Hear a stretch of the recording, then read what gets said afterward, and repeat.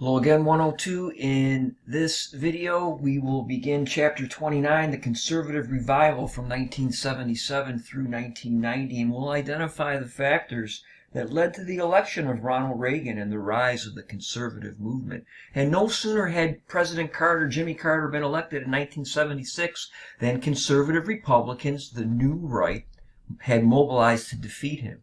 And their plans for a Republican revival centered around Ronald Reagan, the great communicator.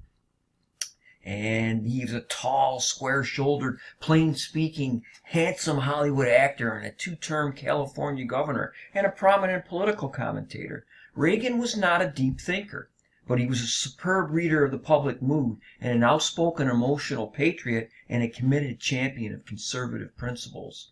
He first worked as a radio sportscaster after graduating from Eureka College in the depths of the Depression in 1932, and then he started his movie career in 1937. He served 3 years in the Army, making training films during World War II, and at the time, as Reagan recalled, he was a Democrat, a New Dealer to the core who had voted for Franklin D. Roosevelt 4 times.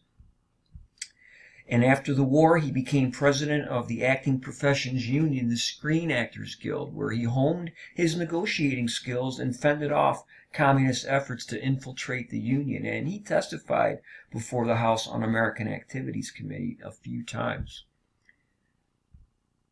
And he supported Harry S. Truman in 1948, but during the 1950s, he decided that federal taxes were too high.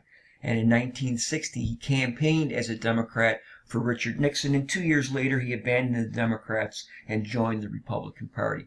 Reagan achieved political stardom in 1964 when he delivered a rousing speech on national television on behalf of Barry Goldwater's presidential candidacy. And soon thereafter, wealthy admirers convinced him to run for the governor of California in 1966, and he won in a landslide. Now, as the Republican presidential nominee in 1980, Reagan set about drawing a vivid contrast between his optimistic vision of America's future and Jimmy Carter's bleak outlook and mediocre leadership. President Carter, he claimed, kept saying that our nation has passed its zenith. My fellow citizens, I utterly reject that view. Unlike Carter, Reagan insisted that there was nothing wrong with the American people and that there were simple answers to the complex problems facing the United States, though they were not easy answers. And he pledged to end many of the federal social welfare programs, increase military spending to win the Cold War, more on that in another video, dismantle the bloated federal bureaucracy, reduce taxes and government regulations of business, get government off our backs, and appoint conservative judges to the Supreme Court and federal courts across the nation. He was successful in doing that. He also promised to affirm old-time religious values by banning abortions and reinstituting prayer in public schools, and he ended up doing neither.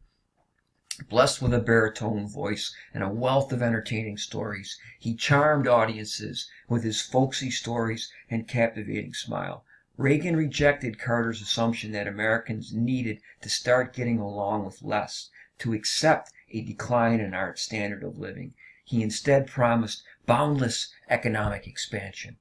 By reducing taxes and easing government regulations of business, he pledged that the engine of free enterprise capitalism would spread prosperity to everyone. This is one of the big factors now, is the rise of the New Right. And there's a huge population growth in the conservative Sunbelt states. And by 1980, social developments had made Reagan's anti-liberal stance a major asset.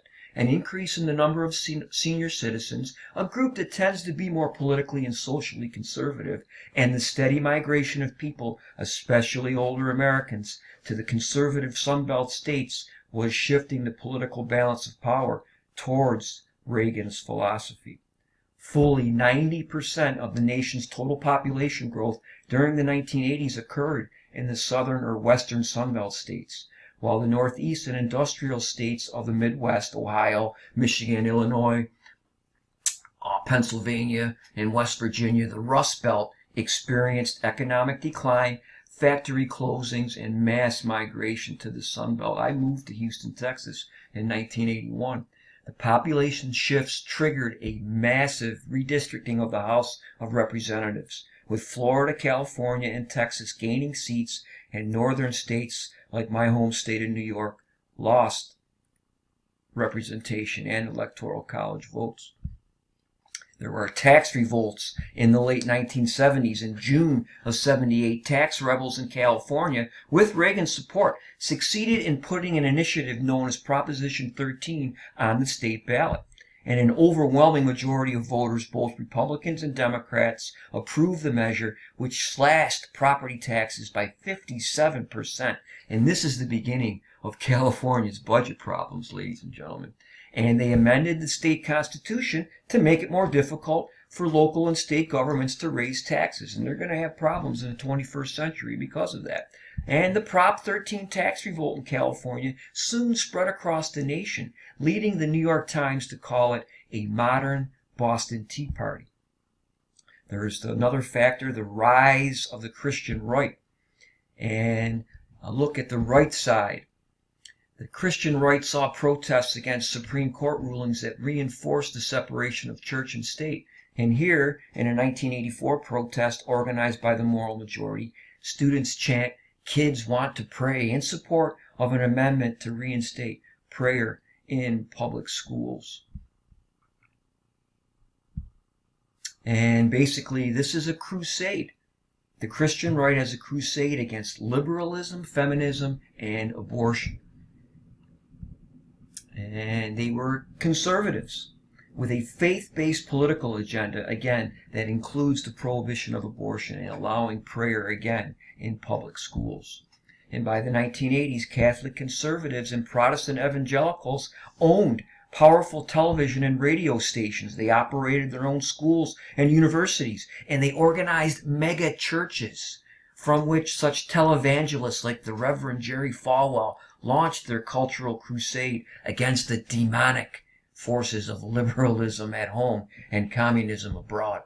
And that Ronald Reagan became the hero of the Christian right reflected the candidate's rare communication skills, for he himself rarely attended church services and he had no strong religious affiliations. However, white evangelical Christians, alienated by the liberal social agenda of the Democratic Party, especially policies regarding abortion and endorsement of gay rights, became a crucial element in Reagan's electoral strategy. And we've already talked about the anti-feminist backlash. Anti-feminists like Phyllis Schlafly, a conservative Catholic attorney, and Republican activists from Elton, Illinois, they stopped the ERA, as we previously mentioned. It failed by 3 states to get the required 38 for ratification. And Reagan highlighted his support for traditional family values, gender roles, and rights of the unborn, which helped persuade many Northern Democrats, mostly working-class Catholics, the traditional New Deal coalition, to switch parties and support Reagan. And by 1980, the national conservative insurgency had become a powerful political force with substantial financial resources, carefully crafted ideas, and grassroots energy, all of which helped explain Ronald Reagan's presidential victory. And Reagan's supporters during the 1980 campaign loved his simple solutions, upbeat personality, genial humor, and they responded passionately to his recurring question at campaign stops. Are you better off than you were 4 years ago?